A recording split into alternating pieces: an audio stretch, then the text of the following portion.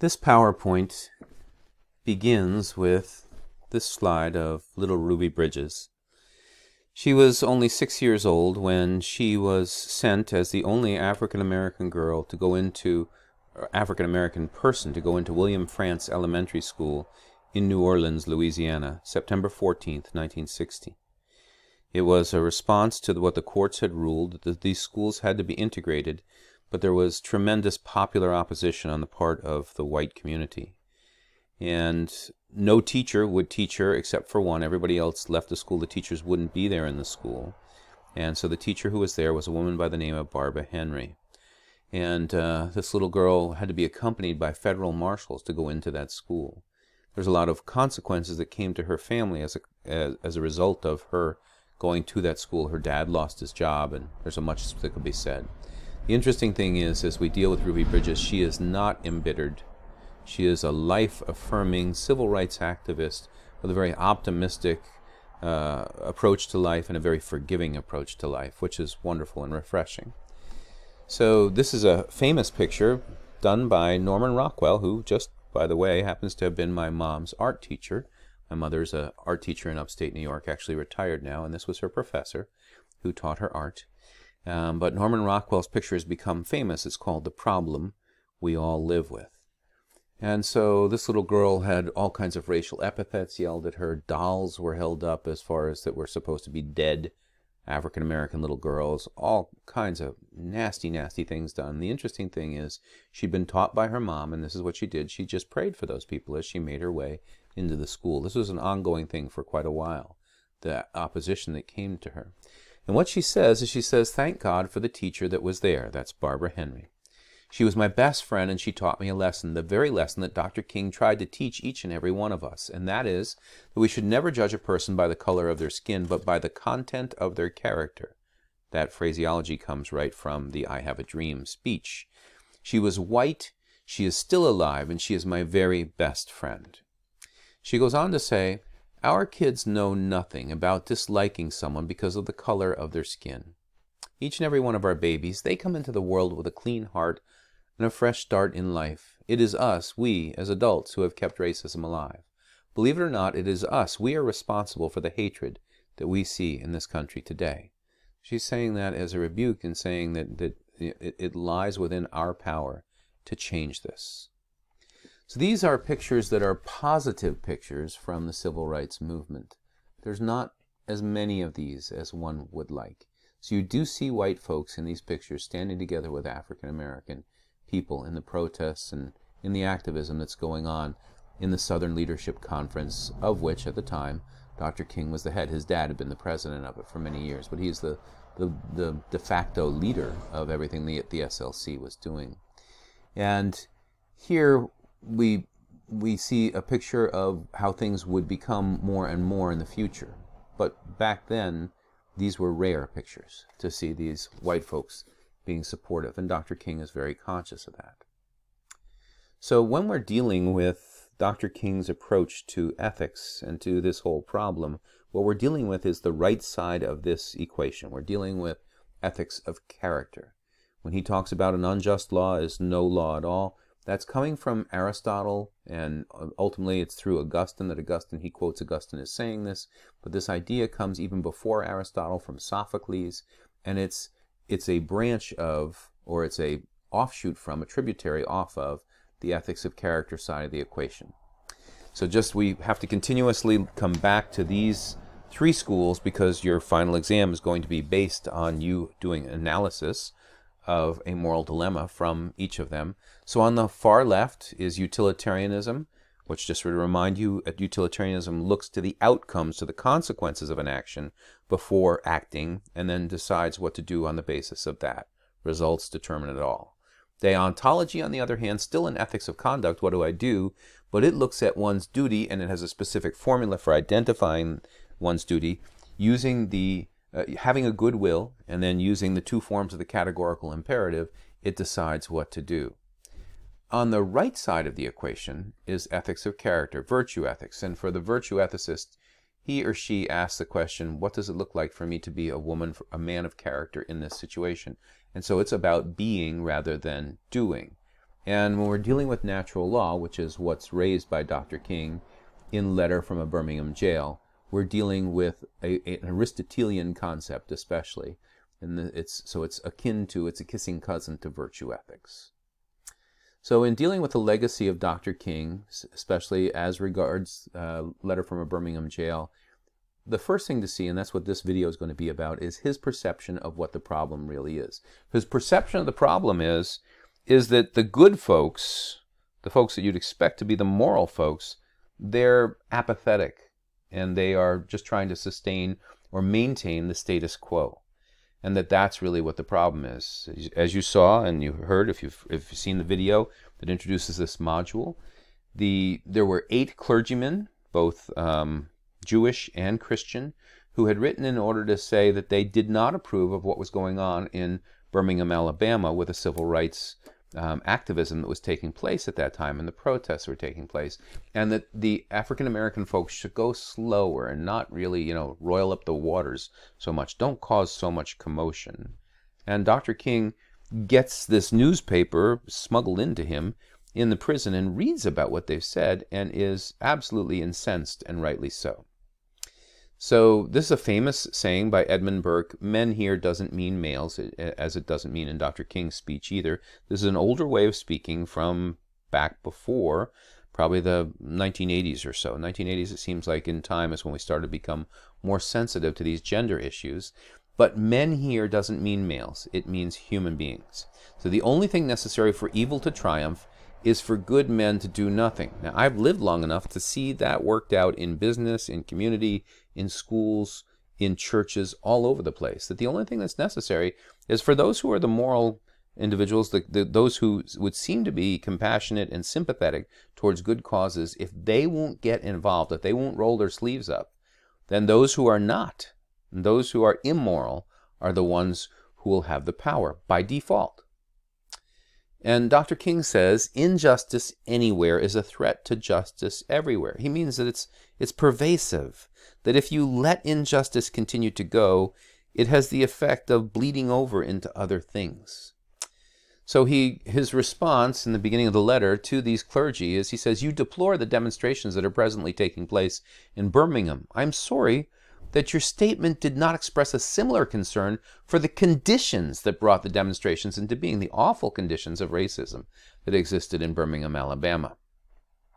I've almost reached the regrettable conclusion that the Negro's greatest stumbling block in the stride towards freedom is not the white citizen's counselor or the Ku Klux Klanner, but the white moderate who's more devoted to order than to justice. And, it's that justice should be what matters, not just keeping the peace. That's faking peace. And he wants to make peace, not fake peace, but make peace. This is language that he uses in his speeches, and so I hear his voice sort of when I read this, because I've heard him say phrases like this. We must come to see that human progress never rolls in on wheels of inevitability. It comes through the tireless efforts and persistent work of men, remember that's people, willing to be co-workers with God. He's quoting the New Testament book of 1 Corinthians when he uses that phrase. He's a pastor, remember, he's a preacher. And so this is part of the furniture of his mind, and he uses phraseology that was very familiar to people in the USA back in that time. It comes through the tireless work and tireless efforts and persistent work of men willing to be co-workers with God. And without this hard work, time itself becomes an ally of forces of social stagnation. Hit the pause button. Remember when we looked at cultural relativism, one of the effects of cultural relativism is that it brings about stagnation ethically in a culture. That's exactly what he's saying. He's saying that this effect of trying to just keep the peace is becoming that you're an ally of those who just want the culture to continue as it is, and there be no change that would take place in the culture. He says, we were not unmindful of the difficulties involved, meaning involved in trying to have a nonviolent protest. So we decided to go through a process of self-purification. I have a recording of him speaking to the B'nai B'rith in New York City and explaining this process of purification in depth. And what he says is that they role-played. They had individuals from the African American community who would behave like prison guards would and like police would towards those who were acting out being protesters. And if somebody couldn't take seeing the women groped and called hoes and having the men be spit upon and those kinds of things, they got fired. They acted out the things that these white guards would do. And if the person had an explosion of anger, they knew they didn't want that person involved. This needed to be absolutely nonviolent.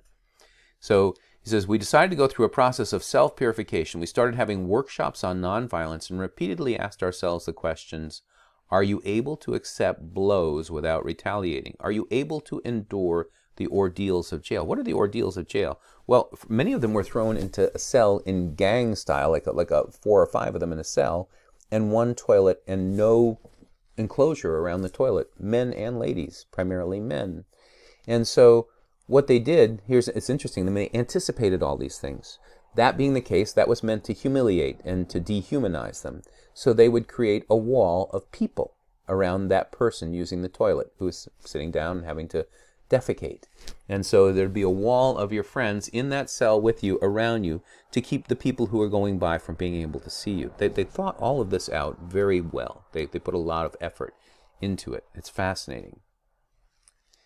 He said, well, I'm going to back up and stay there. So this idea of nonviolence, where did it come from? For Dr. King, he had seen it put forward in especially the thought of Gandhi, of Mahatma Gandhi. And he went to India in order to make contact with leaders in India. 1959 is when he does this.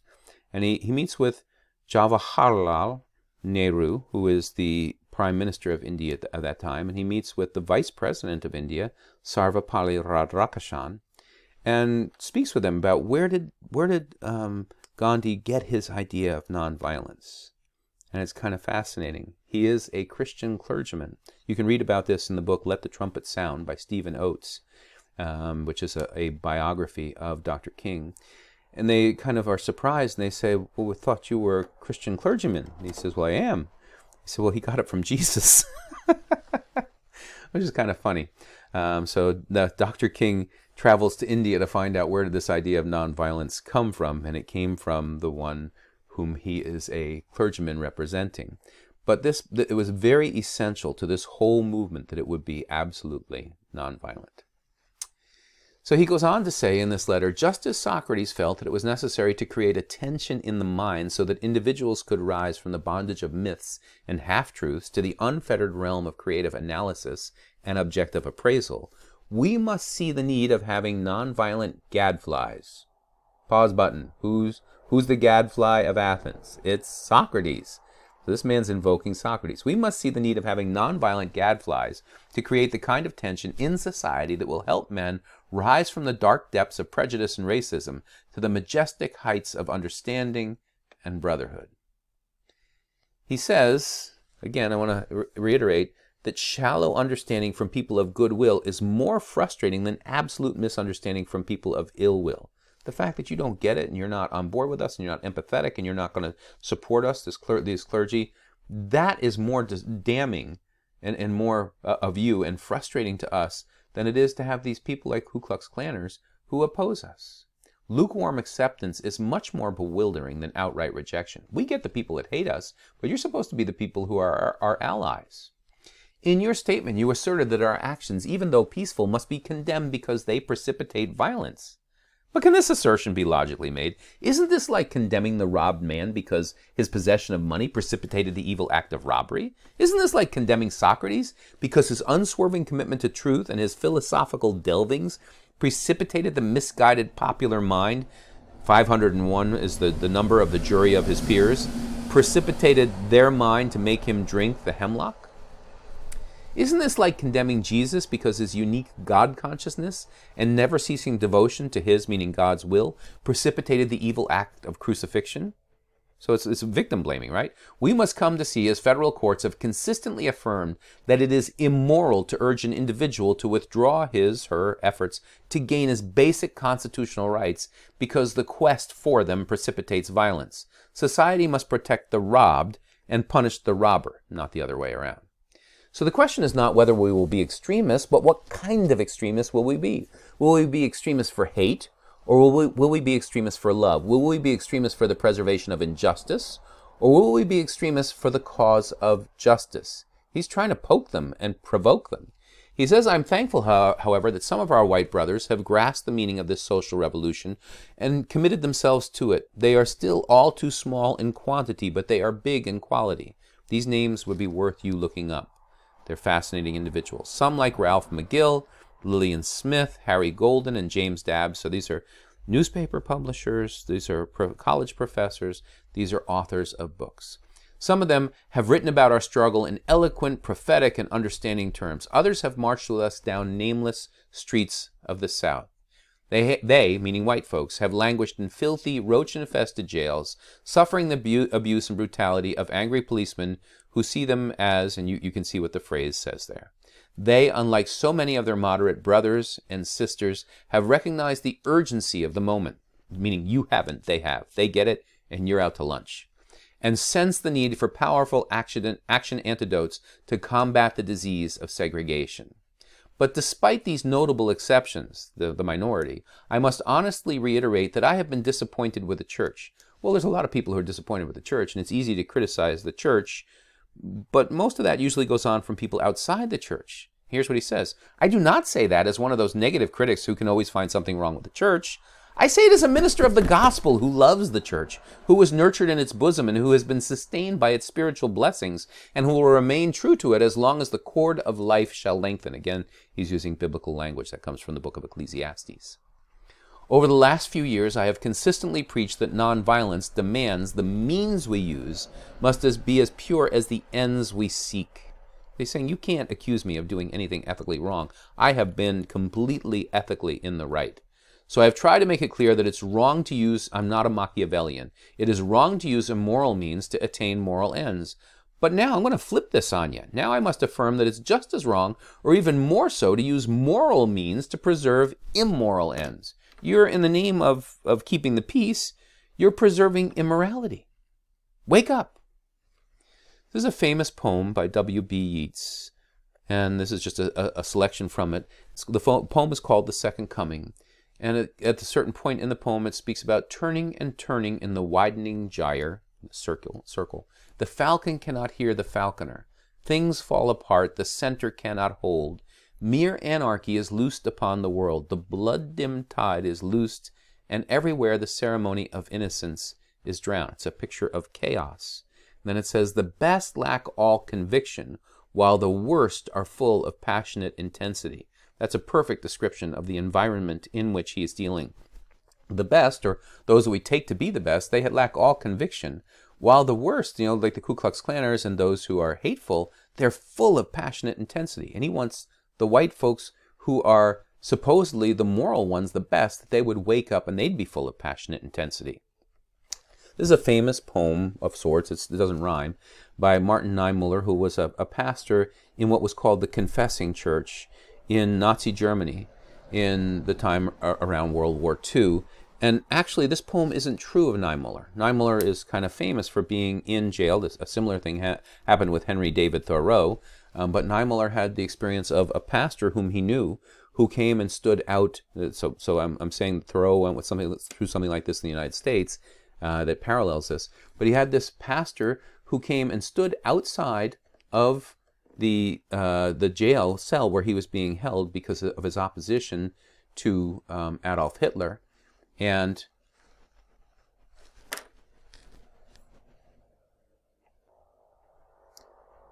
Niemöller depicts what happened to people in Nazi Germany who were the good folks by writing this. But again, this is not what he was like and not what he did. First they came for the socialists, and I did not speak out because I was not a socialist, he says. Then they came for the trade unionists, and I did not speak out because I was not a trade unionist. When they locked up the Social Democrats, I remained silent. I was not a Social Democrat. Then they came for the Jews, Kristallnacht. I did not speak out because I was not a Jew. Then they came for me, and there was no one left to speak for me. That's the erosion process, whereby if we don't speak up and unite with people who are being oppressed, ultimately the oppression may come our way. This is Nelson Mandela. He says, I learned that courage was not the absence of fear, but the triumph over it. The brave man is not he who does not feel afraid, but he who conquers that fear. And so in a sense you could say that Dr. King was trying to provoke these folks to bravery, to moral fortitude and courage to do the right thing. And in the second video, I will get into his brilliant and timeless response as regards the law, and will actually engage natural law. But I just first wanted you to see what his diagnosis of what was wrong.